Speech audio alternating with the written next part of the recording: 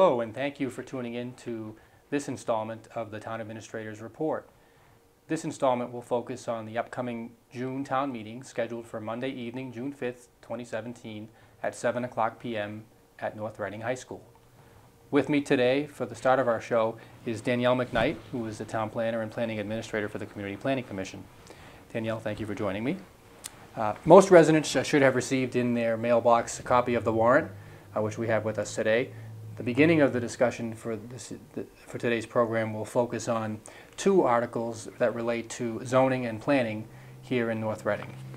The first article, Article 23, relates to funding a master plan update. And Danielle, I'd ask if you could just tell us a little bit about that article. Sure.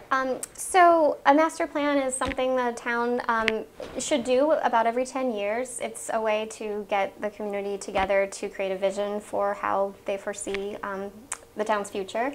We look at things like the built environment, how we're growing in terms of population, things like open space and recreation, cultural resources, transportation, housing.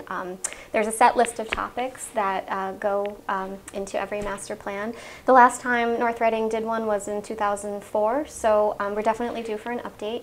Town has changed a lot, and we are excited to be digging into an update in order to hear what people want to see in the future.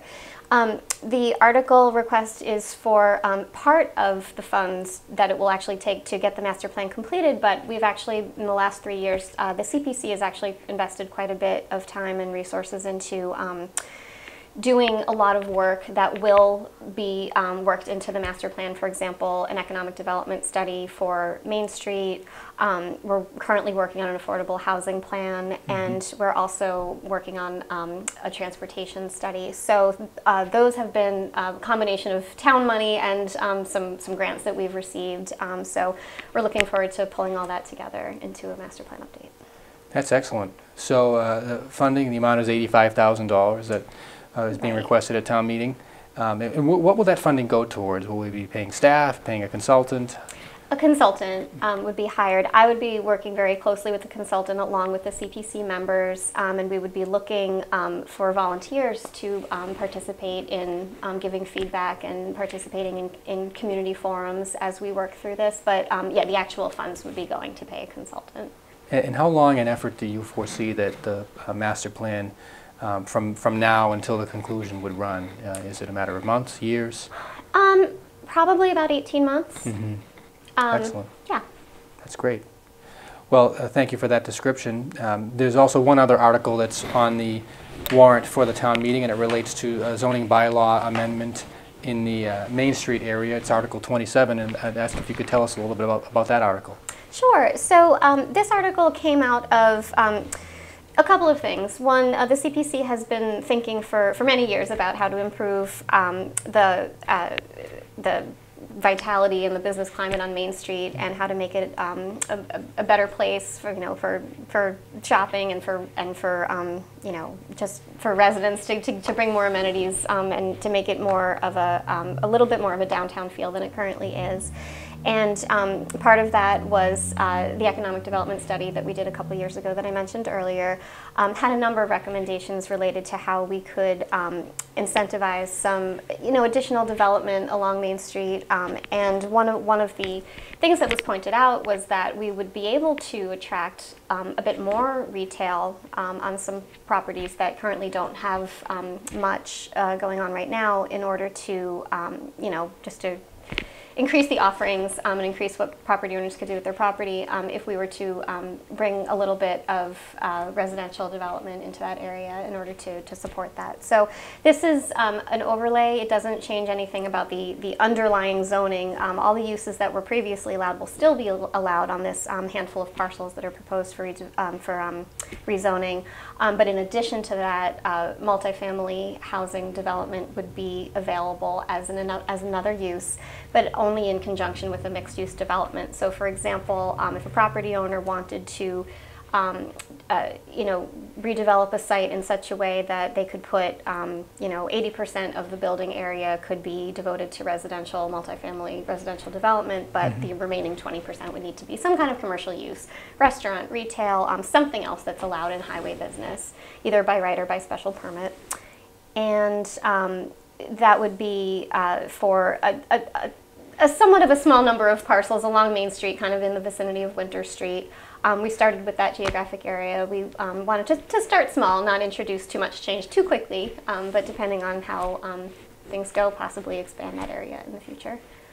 That's excellent, thank you. And again, that's Article 27. It's been submitted by the Planning Commission. And has there been any public input prior to this point in the process? Yes, the Community Planning Commission held their public hearing on this on May 16th. And at that hearing voted to recommend the article at town meeting. But prior to that, the CPC has had a number of meetings where this has just been discussed as part of their agenda, discussed publicly.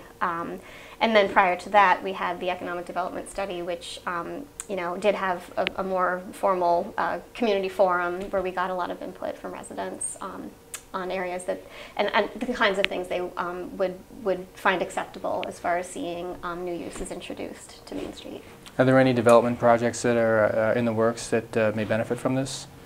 Well, we do have a project that hasn't actually been submitted yet, but we have heard from a developer on Winter Street that is interested in potentially doing a first floor commercial and 2 floors of residential above. Excellent. Well, thank you. I appreciate your being with us for this installment of the Town Administrator's Report. Appreciate your time, and we'll see you at Town Meeting. Stay tuned for Part 2, which will relate to the financial articles for Town Meeting. Hello, and welcome back to Part 2 of this edition of the Town Administrator's Report. This edition has been focusing on the upcoming June 5th, 2017 Annual Town Meeting and some of the articles of interest that are on the warrant. With me now is Police Chief Michael Murphy. Chief, how are you? Good, thank you for having me. Thank you for being here. No problem. So, the Chief's here to speak with us today a little bit about Article 25, which relates to the regulation of drones. And residents should have received a warrant with a cover like this in the mail over the past few days. And I'll just read from the summary here that's in the description, which states that the article proposes to establish a bylaw to protect citizens from invasions of privacy, potential trespassers, and address safety issues presented by careless drone operations, which are not otherwise the subject of federal law. And we've worked with Town Council and the Police Department to craft this bylaw. Chief, could you tell us a little bit about what prompted your thoughts on this particular bylaw? Sure. Over the last couple of years, every once in a while we'll get questions from residents, from business owners regarding drone use. And essentially the drone regulations, FAA regulates drone use, any unmanned aircraft or any aircraft essentially.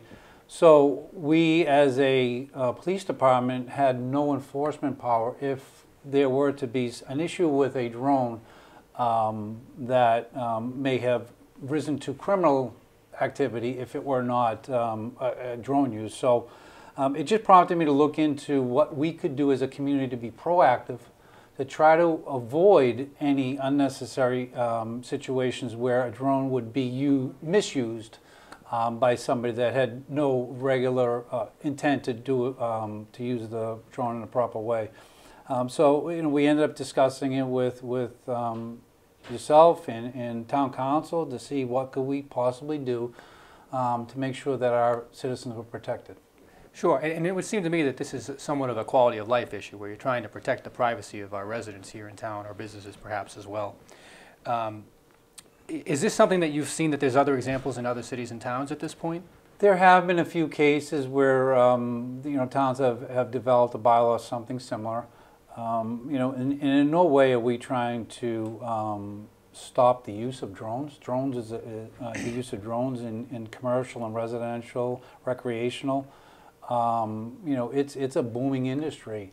So with that, we're just concerned that there may be some misuse of the drones. So we're trying to just put a bylaw in place that would try to eliminate some of the areas that we seek some concerns with, and that's the reckless and careless operation of a drone. People possibly using the drone for to essentially look into somebody's house or look into somebody's backyard, which without the drone they wouldn't be able to do. Mm-hmm. We're also using it to, for somebody that were to use a drone to violate a restraining order, something that none of us would ever think could be possible, But with the technology that's out there, there's a very good possibility that that could happen. So when we develop the bylaw, that's the focus of it. The focus is clearly not to try to deter anybody from using it in any legitimate way.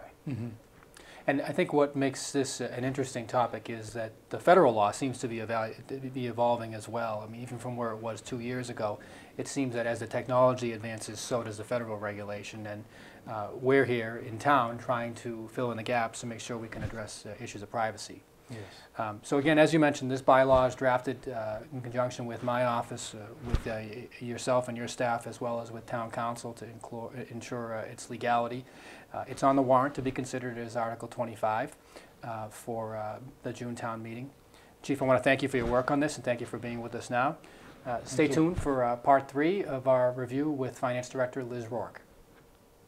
Welcome back for Part 3 of this edition of the Town Administrator's Report. Joining me now is Finance Director Liz Rourke. Liz, thank you for being here. Thank you for having me, Mike. For this portion, we thought we would go through all of the financial related warrant articles for the upcoming town meeting. And we've selected a few that we think would generate a significant amount of interest, and I thought we might go through them in order. So Liz, thanks for your time. Starting with number 2, Article number 2, the fiscal year 2017 snow and ice deficit. Could you tell us a little bit about that article and how much would be appropriated? Sure. Article 2 is a routine article that we have typically at our annual June town meeting, and it is to take care of any excess snow and ice deficit that we may have.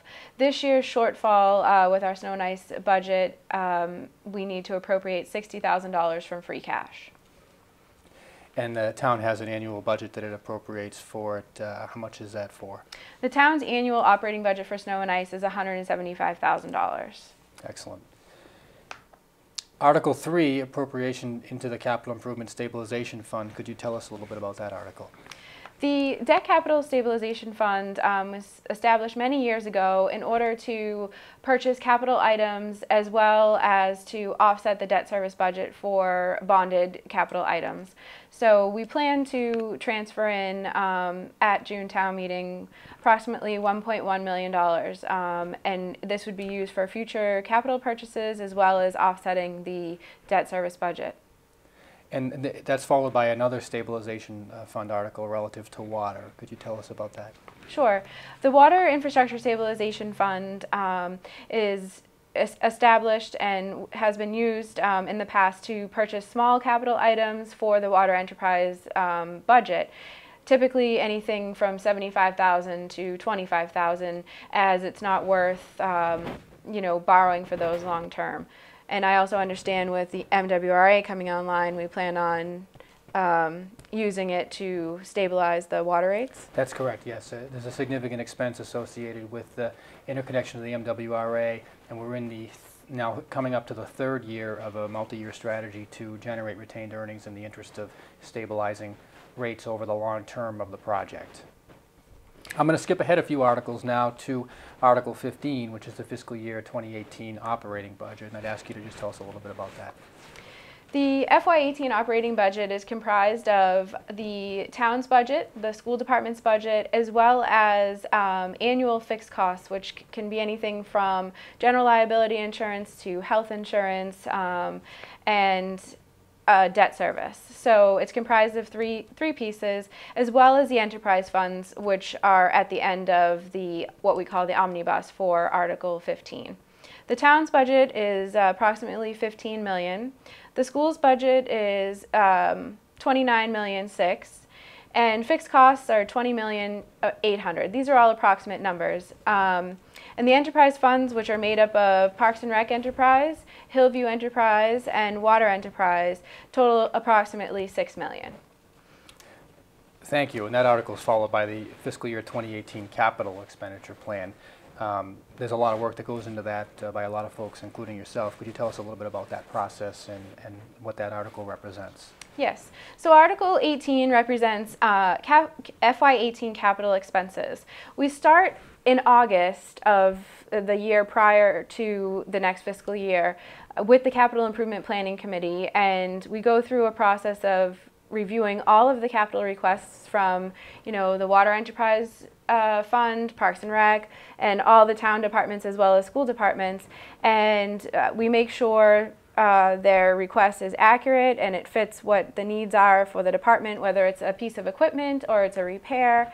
And then we see how it fits into our debt budget, whether we're going to fund it with free cash or raise and appropriate or bond it. And so this year we are proposing approximately $2.5 million worth of capital items, and some of those include items paid from the water infrastructure stabilization for the water department. Another one includes a fire truck. So we have a whole slew of items for FY18 that were part of the FY18 capital plan and as well as approved by the Board of Selectmen. Well, thank you for that description, and I want to thank the members of the Capital Improvement Planning Committee, including yourself, for their efforts over the past few months to vet all of the requests and to come up with a plan that fits within the town's available finances. The last article I wanted to ask you to speak to was Article 21, which relates to the Other Post-Employment Benefits Liability Trust Fund. Could you tell us a little bit about that? Okay. Also known as OPEB, Other Post-Employment Benefits, which, if you aren't familiar with that, what that stands for is it is post-employment, which is your retirement benefits of health insurance and life insurance, and it's the town's portion to pay for retirees' health insurance as well as life insurance. The $300,000 that we're proposing to transfer into the OPEB trust fund this year is enough funds to cover 100% of new hires' benefits down the road. We have quite a high liability at this time. It's pushing $89 million, which is all health insurance costs, accrued many years out. It's not 1 year's health insurance costs. So we are doing what we can to reduce future liabilities that the town will incur. Well, thank you, and thank you for your efforts along with our auditor and the Finance Committee to come up with a plan for funding this as we grapple with what's a significant long-term expense. Mm-hmm. Thank you for those descriptions. I have a couple of other articles that I'm going to review that are on the warrant. First being Article 14, which relates to funding the construction associated with the MWRA interconnection. And there's a series of construction appropriations that relate to the project, one of which is the construction of a pump station to be located over on Mill Street at the Reading Town line, as well as distribution system improvements in North Reading and work that needs to be conducted in the town of Reading to allow the water to pass through from the MWRA to the town of North Reading. The second article that I'll note is Article 17, which relates to funding for facilities at Arthur J. Kenny Field. And this is a code compliance issue where the town's required to construct public restrooms for the associated use of the spectators on the field. We currently have a bid package that's been released, and we're expecting proposals to come in a few days before the town meeting, and we hope to make a recommendation to town meeting for funding that project. And the final article that I'll mention is Article 26, which makes some changes to the snow removal bylaw as it relates to streets and sidewalks, specifically sidewalks. And what it would do is would increase the fine structure to $300, which is the maximum allowed by state law, and eliminate the requirement for warning or for a first offense fine to be issued, with the goal of trying to increase compliance with the bylaw by our business owners. So Liz, again, I want to say thank you for joining us today and for all of your efforts related to the town's budget. Most people will see the town budget on June 5th, but there's probably been 9 months worth of work that's gone into it to that point. And again, I want to thank you and your staff, as well as the financial planning team and the Finance Committee for their efforts. Thank you for tuning in. We hope to see you at the town meeting on Monday, June 5th at 7:00 p.m. at North Reading High School. Take care.